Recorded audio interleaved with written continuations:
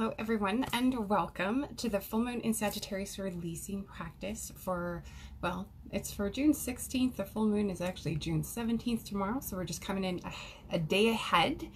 Thank you for joining me. I'm getting started a little bit late, a little bit of technical issues with our setup today. It was a little bit different, so I had to deal with that. But thank you. It's been a while, a couple of weeks since the new moon, I think.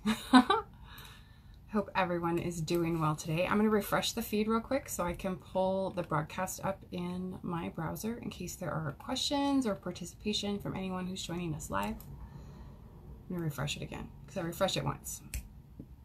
It didn't seem like. There we have a broadcast. So thanks for joining me, the full moon in Sagittarius. I've been excited about this one. I don't know about y'all. I think this Mercury-Saturn opposition has just like, I have no motivation for today whatsoever. I hope none of the rest of you are feeling that way, but that's certainly how I feel. But welcome. So I'm Phaedra. I'm the artist and astrologer of Mystick, Physick Astrology for those of you who might be new to the group if you don't know me. I use Western Sidereal Astrology here in my practice to really kind of help you reconnect with your soul purpose and remember why you came to begin with. And really, the idea behind these broadcasts is to provide guidance for you on how you can consciously use the energy of the transiting planets to really kind of affect your life in a positive way. And so you will need to know your sidereal sign placements for this practice. We're using a Fagan-Bradley Zodiac. There's an online calculator that you can use for free. I will go ahead and paste that into the comments. Maybe. Let's see. Danielle, you're here. It's good to have you. I see you. My little notification just kind of popped up. And my browser squished so small, there's no comment box. So let's see. And there we go. Calculator, if you need it. We're working with your sidereal ascendant, but you can also do this practice with your sun sign and get, you know, twice as much bang for your buck, so to speak. But thank you for joining me live.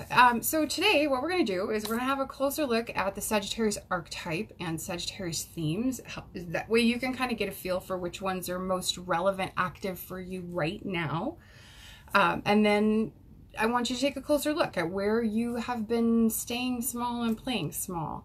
The idea is we're going to kind of examine whether or not we might have some old outmoded beliefs or ideals around themes relevant to the house that Sagittarius occupies in the natal chart, and just kind of let go of those, especially ones that aren't serving us any longer. They're not serving your highest and best good, right? Let's let go of that crap and make room for something new to come in, so you kind of open your life to growth, to new experiences, to things that are outside of your comfort zone, right? Because that's where the magic happens, let's face it, right? So welcome. What we're going to do on tonight's broadcast, we're going to approach this in kind of a three-part approach. I'm going to go over initially a little bit about this current full moon, what we need to know about it, other than yuck, I really don't care for it much. I don't like the next one much either, so it is what it is. But we're going to talk about it a little bit more in depth so you kind of get a feel for what energies are active right now, what we're working with. Then we'll talk about what house this is falling in for each of you by rising sign in the second part of our broadcast. And that way, if you're not familiar with the houses and the themes of each house, you'll get a refresher. And then in the third part, what we'll do is we'll explore specifically Sagittarius themes and Sagittarius archetypes. And then we'll also go over some prompts to just kind of get you thinking about what this is time to move past. I really don't like this particular full moon, personally. I just think there's a lot of mess going on astrologically with it at the same time. And I also want to remind you, we're in eclipse season. Our July eclipses are coming up before we know it. And so don't forget to be watching for news from the July lunar eclipse, especially for those of you who might be affected, because that could be coming. The 14th and 15th are the days that I had kind of identified for you as to days to keep an eye on if you are affected by the July 16th full moon lunar eclipse. You may be noticing a little bit of tension in the houses that the July eclipses are activating, and that is totally normal. The tension will mostly be over by the end of August, mid-September-ish, because the eclipses will have run their course. But we're feeling it right now because we're just 2 weeks out from the new moon one and 4 weeks out from the full moon eclipse in July, and the full moon one is what we're feeling right now, some of us, potentially. This particular full moon is kind of sandwiched in between some uncomfortable oppositions. Mercury opposing Saturn retrograde right now as the sun is entering Gemini. So that one's kind of about maybe not being able to think ahead or move forward or adapt to a change in plans. And so you may need to just give that a little bit more time for something to become more clear, especially if eclipse news is on the horizon for you personally. You maybe just want to give some time for that news to arrive so that you can make a better, more informed decision. And that news could be coming to light near the 16th, and it may alter how you understand a situation or a circumstance that you're facing right now.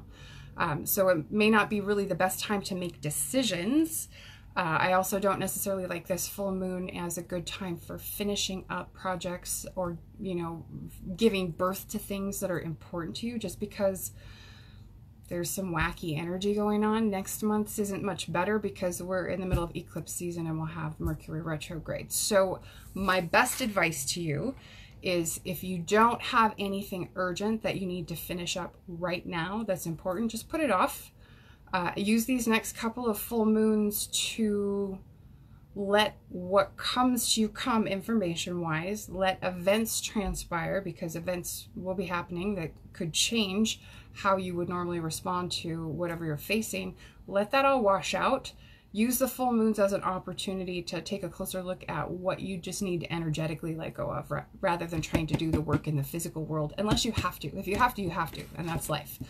But if you have things going on that you can kind of kick the can on, maybe for a month or two, I would consider kicking that can. Like, don't rush things, because you may be better positioned to move forward and to finish and finalize what you have going on right now once we move through July.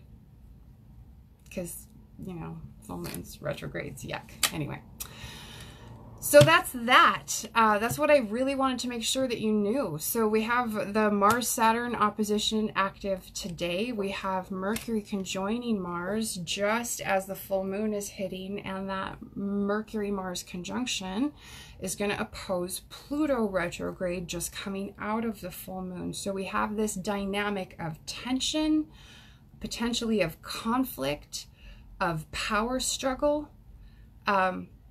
all at the same time.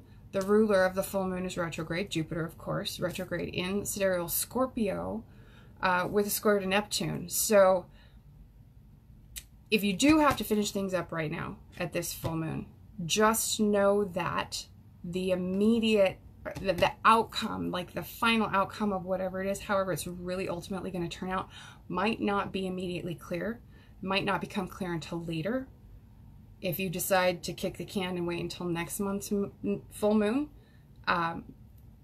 you're in a situation where you may have to go back and make adjustments to whatever you finish up next month near the full moon. So just kind of keep both of those dynamics in mind as we move into July, okay? So it could be a little bit difficult to navigate.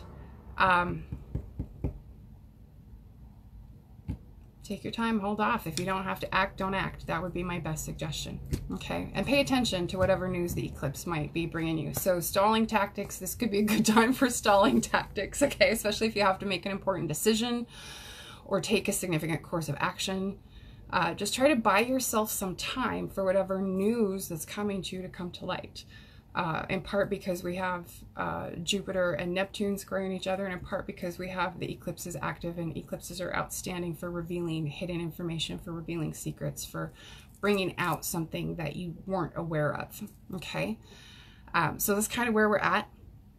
But like I said, it's kind of a mess. If you have to go for it, but if you don't have to, try and avoid it. But I think what we'll do now at this point is move into part 2 of our broadcast, where we'll go over the houses and themes of each house by rising sign. So for those of you who know this stuff, if you want to, like, take an intermission and go grab a snack, you can. And what we'll do for the rest of us is just kind of dive right in. But before we dive right in, I want to call out one thing to keep in mind about this full moon is that this is a really powerful opportunity to transform your thinking around some problem you may be facing, some situation or circumstance that you're dealing with in your Sagittarius house, or in the house axis that Gemini and Sagittarius occupy in your sidereal natal chart. So look at this as an opportunity to potentially change your mind, although I wouldn't make any decisions right now. I would just be open to that information. But use it as an opportunity to see something in a new light, I guess, would be my main point. So take advantage of the full moon, at least for that, if for nothing else, that it is a really powerful opportunity to transform your thinking around something that you're dealing with, especially related to Sagittarius.